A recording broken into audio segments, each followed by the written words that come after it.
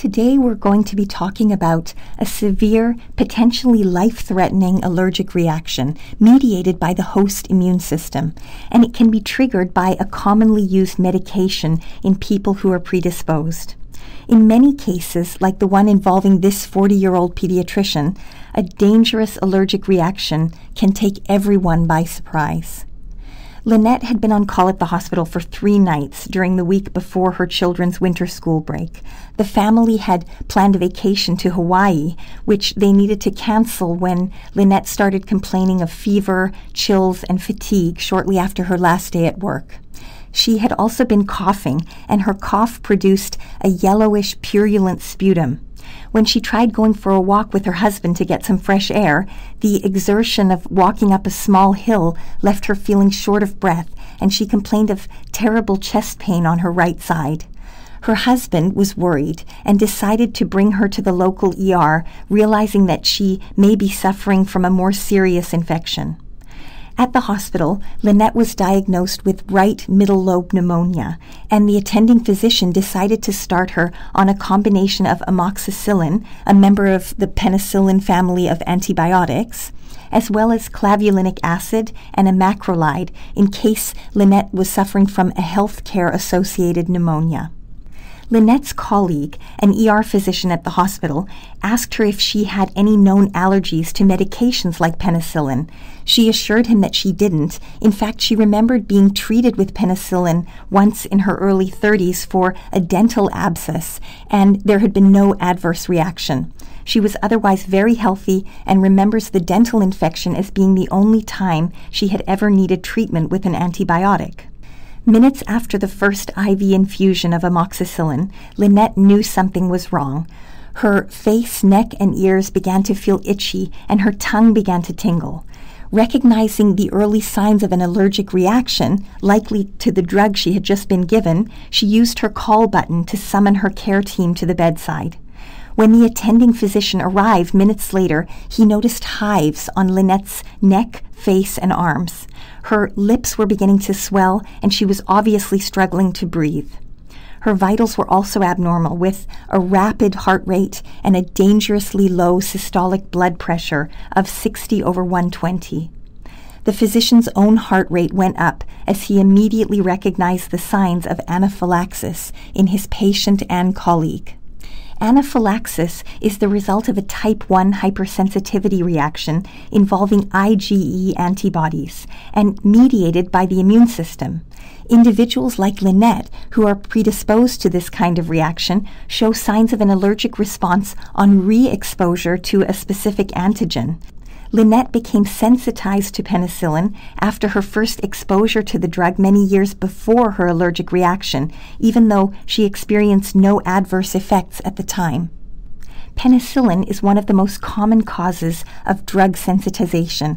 This is because the penicillin molecule is chemically reactive. It can form covalent bonds with the body's own proteins. Penicillin acts as a hapten. It doesn't stimulate an immune response by itself, but when it's bound to a host protein, it forms a new antigenic epitope that the body sees as foreign. Penicillin-modified proteins can cross-link B-cell receptors, stimulating the activation of penicillin-specific B-cells.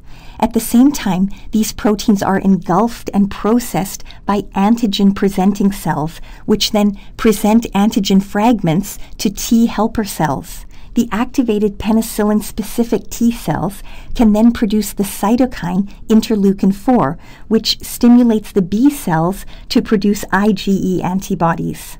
People like Lynette, who are susceptible to type 1 hypersensitivity reactions, may be predisposed to producing more IL-4 and more IgE antibodies than those who aren't predisposed to this kind of allergic reaction. Once activated, the penicillin-specific B cells in Lynette's body multiplied further and differentiated into plasma cells, specialized B cells capable of producing large amounts of antibody, and memory cells, a third type of B cell capable of remembering and recognizing the same antigen in the future. The anti-penicillin IgE antibodies in Lynette's bloodstream then attached via their constant regions to the receptors on circulating mast cells. Mast cells are specialized white blood cells containing many granules with mediators like histamine that can cause inflammation if the vesicles degranulate and release their contents. When Lynette was exposed to penicillin for the second time in her life, the penicillin, which was again bound to host proteins, was able to bind to IgEs on the surface of the mast cells, causing degranulation and release of histamine and other inflammatory mediators. The inflammatory mediators led to capillary dilation, explaining Lynette's low blood pressure and tachycardia, as well as airway constriction and mucus secretion, making it very hard for her to breathe. The two main actions of inflammatory mediators like histamine are vasodilation and constriction of airway smooth muscle cells. If left untreated, these responses can result in vasomotor collapse and acute respiratory failure, and ultimately death. For intravenous exposures, like Lynette's, symptoms typically begin within 5 to 30 minutes and progress rapidly. Luckily, Lynette was in the right place at the right time. She immediately received epinephrine and fluid resuscitation to increase her blood pressure and relieve her dyspnea. The epinephrine counteracted the effects of the histamine by relaxing the smooth muscles in her airways and constricting her blood vessels, and the extra fluid increased her circulating blood volume. She was also given a corticosteroid and an antihistamine to reduce the inflammation triggered by the allergic reaction. She recovered quickly and was switched onto a non-penicillin antibiotic to continue treating her pneumonia. In this case, the rapid response of the medical team saved Lynette's life. Type 1 hypersensitivity reactions aren't the only kind of allergic response to penicillin, but they're certainly the most serious. This is why many people who are predisposed to anaphylactic reactions carry an epinephrine autoinjector, a rapid subcutaneous or intramuscular injection device designed to quickly deliver epinephrine to a person suffering from anaphylaxis and allowing them enough time to get follow-up medical attention. Especially for children predisposed to anaphylaxis from insect stings or certain food allergens like peanuts, it's important for teachers and caregivers to be well trained in how to quickly recognize the symptoms of an allergic reaction and effectively administer short-term life-saving treatment.